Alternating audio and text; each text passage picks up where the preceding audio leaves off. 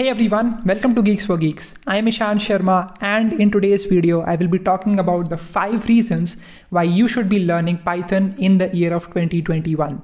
Let's get started with today's video.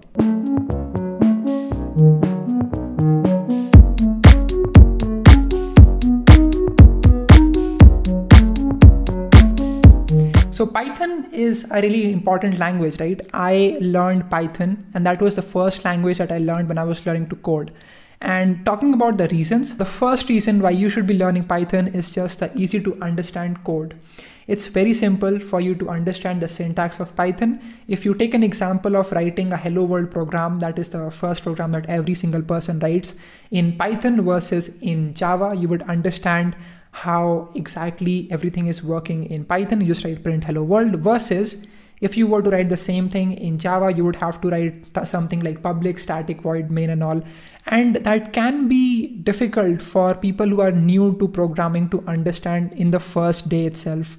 So that's why I think that it's very easy for you to understand Python in the first attempt itself. Moving on to the next reason why you should be learning Python, and that is going to be the large developer base. So there are almost 8.2 million developers as of 2019 that know Python language. Now these stats can be vague, but it gives you an idea about how many people are learning Python. Now you might be thinking that there are so many people learning Python. Why should I learn Python right now? Doesn't it mean that the market is saturated? And I don't think that, right? And here's why. The number one reason why I think you should be happy about this number is whenever you have some error, whenever you have some bug in your Python code, you can just simply search it up on Stack Overflow or some other website, and there would be a lot of developers that had the same issue that you had. And so it would be very simple for you to find out a solution to your problem. And secondly, just because there are so many people that are learning Python, the support for this language would be for a lot of time. And you would be getting some new updates every now and then. So that is the second reason why you should be learning Python in 2021. Moving on to the third one, this one is going to be the low development time or the low build time. What I mean by that is this. Let's say you have to print a program that prints out Fibonacci numbers, right? The Fibonacci series.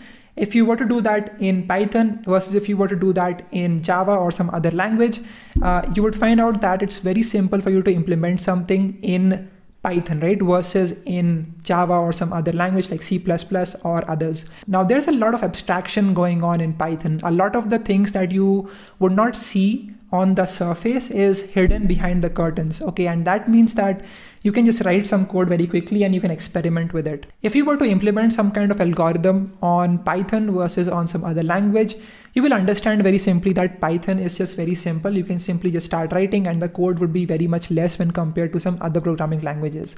So this was the third reason why you should consider learning Python. Moving on to the fourth one is going to be the applications of Python. Once you have learned Python, you can implement it on a lot of applications, right? I personally have implemented Python into 5 or 7 different fields. But talking about the applications, the most prominent one is going to be machine learning and data science, right? Whenever someone is learning data science or machine learning, their go-to language is Python. Python in data science offers you some modules like you have NumPy, you have Pandas, you have Matplotlib, you have sklearn, you have SciPy. And by using all of these modules, it is very simple for you to just take up some data set and make some model out of it and predict something. That is why data science and machine learning is actually a big application of Python. If you want to go into machine learning, you can take a look at TensorFlow, you can take a look at PyTorch. Now the third application of Python would actually be web development. You can very simply just use Django and Flask to create some backend of a website, and you can use Python for doing that. There are several other applications as well. You can create virtual assistants, you can do some automation as well. You can also create your own games with the help of Pygame. You can also use a turtle module and tkinter to create some GUIs, graphical user interfaces.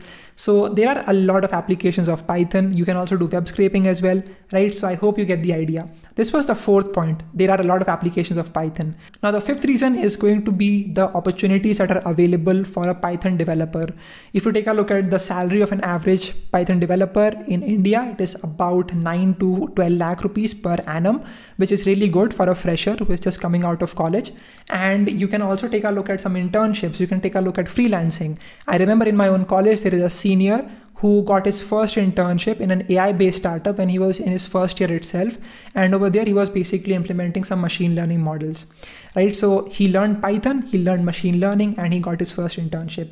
So that is what I wanted to understand. There are a lot of opportunities for a Python developer. So yeah, these were a few reasons why you should be learning Python in 2021. I have only talked about the plus points about Python. There are also some negatives as well, like there is with every other programming language. It is very much slow when you compare it with C++ or Java, but of course, you have to understand there are some pros, there are some cons as well. But in general, I think this is a great language for you to learn in 2021. Thank you so much for watching this video. If you have any questions, you can post them in the comment section below, and make sure that you subscribe to this channel, and I will see you all in the next video.